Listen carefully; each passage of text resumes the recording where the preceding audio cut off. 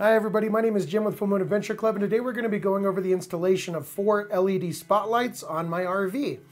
These are a really great upgrade and one of my favorites that I put on while we were full-timing around. And basically the great thing about LEDs is they don't use a ton of power and they're very bright. These particular lights are very inexpensive and they put out a ton of light for what I paid for them. I have a set of these on the roof rack of my Jeep that I've had for 2 years. And I loved them so much I bought another set of 4 to go on top of the luggage rack of my RV. So I'm going to show you how to install these. The thing I really love about this is the only real lights that I have on the outside of the RV are the headlights. And when you unroll the entire awning, it has a strip of LEDs, but you have to make sure you unroll your awning before those are really functional. So any bumps in the night or things I had to investigate or fix or do anything like that, you had to either undo the awning or use a flashlight. And I really didn't like just stepping out into unknown situations when you hear, something getting into the trash or you don't know if it's a bear or what. I'd have to stick that flashlight out the door and look around. And so now I can just hit a switch and the entire outside of the RV in 360 degrees is just lit up like Christmas. I can go gather wood, I can go investigate, I could work on something in the middle of the night if I needed to. So I absolutely love this upgrade. It's pretty straightforward, very easy to do. You can definitely do this in a day. And the lights themselves are only like 20 or 30 bucks. So I'll put a link to those in Amazon if you decide to get the same kind. But without further ado, let's jump into the installation of these lights, which I'm absolutely loving on my RV. So let's jump out there and check it out. Okay, so first things first, we're gonna have to drill some holes. So you're gonna get a drill bit that's a little bit bigger than the bolt. You can start that on a round surface by using a screwdriver and a hammer and just making a dent for your drill bit to sit into. Then we're gonna drill that through and clean off any loose little barbs and stuff. Make sure our screw fits, and we're going to attach our bracket. And then the light is attached with 4 little bolts as well on the sides, and you can adjust that, kind of swivel it forwards and backwards. And so we're going to go ahead and attach those as well. And you're probably going to want to wait until night before you really tighten these down, so you can kind of adjust the lights exactly where you want them. And then you can tighten all those screws and bolts down, and it's going to go ahead and hold it right in place exactly where you want it. Alternatively, you can assemble the light and the 4 screws ahead of time. Just make sure that you have the mounting bolt in place before you do that, or else it won't go in. Now, the wire I chose is kind of a 14-2 gauge jacketed wire, so it has an external jacket on it as well, sleeve, that's going to be UV protected and everything else. And then inside it has 2 wires that are also insulated. And so that's going to protect it from sun and all that good stuff and make sure that they're going to be fine exposed to the elements.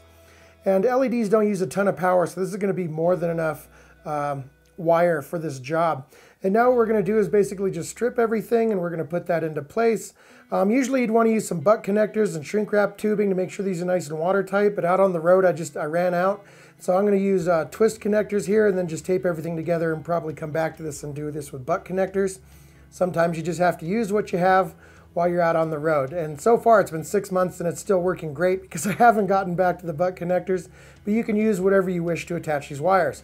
Now I used some wire ties to go ahead and secure this to the luggage rack and just work your way around and do all the lights.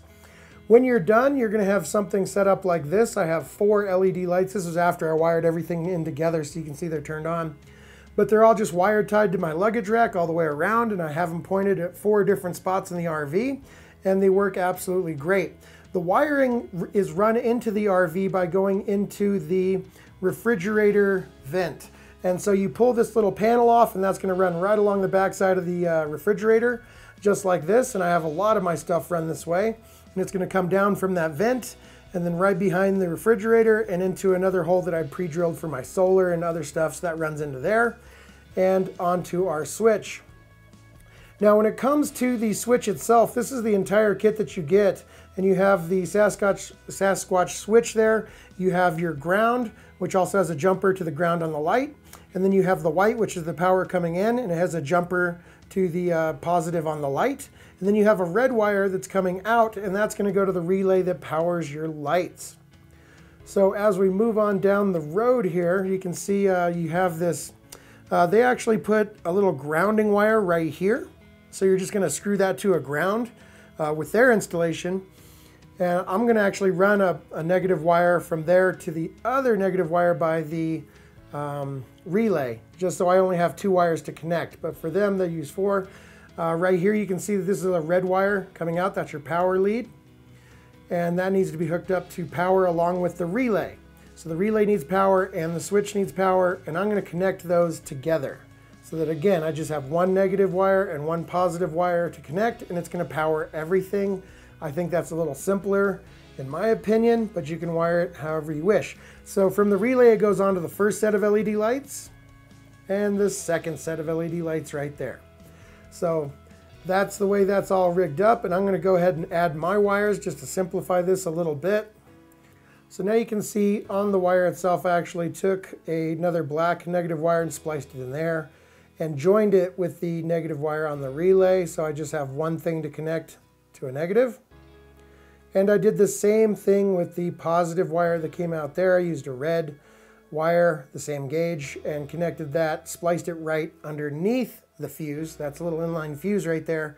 And now I just have to hook that up to power, and it's going to power the light on the switch and the relay, and we'll be totally good to go with just those two wires. And so now we can move on with the installation. Now with the switch, you're just going to want to decide where you want to put this, and then you're going to mark it with a pencil. You can use a measuring tape or rulers or levels or whatever you want. I just eyeballed mine. And now we're going to drill 4 pilot holes for my little saw.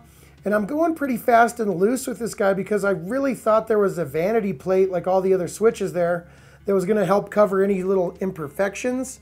And after I'd done all this, I realized there was no vanity plate.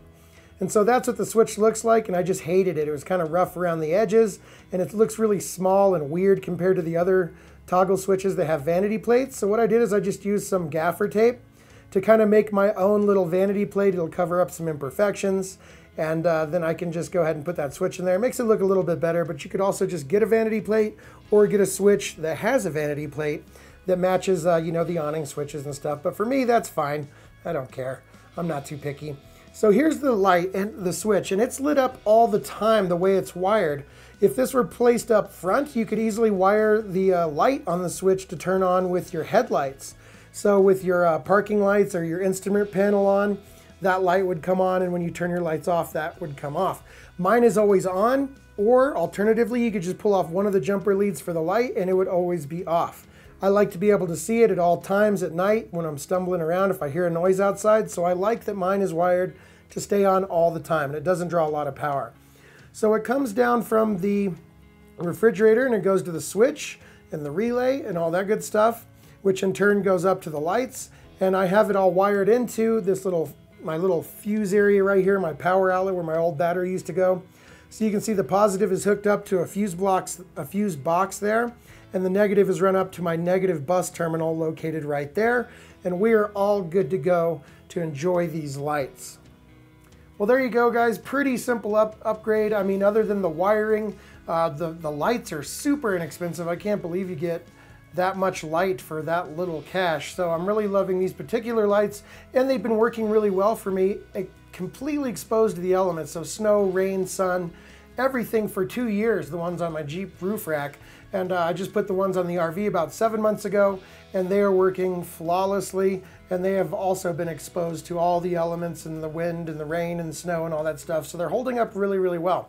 Again, I'll put a link in the description down below for my Amazon affiliate link. You can get them there if you decide to get that particular type, or you can just go there and browse around for different lights that you want. And that's about it. The only thing that I will mention is these will attract bugs if you're in a really buggy area. They put out a bright white light, which bugs are gonna like if you're down in a swampy area. And also they're so bright that you're probably not gonna wanna use these in RV parks.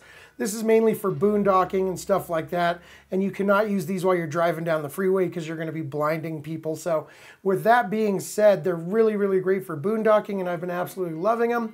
And now if you wanna do the same thing, you can put these anywhere on the back, so you can help see when you're backing up, or on the front. You can put them on the bumper when you're off-road on those little forest roads at night and you want some extra visibility. Just make sure you're not using them on a paved road and you're not going to blind anybody that's coming this way, because they are very, very bright. So with all that stuff said, my name is Jim with Full Moon Adventure Club. Please like, share, subscribe. If this video helped you out, that really helps me out. And until the next video, thank you so much for watching, and happy camping.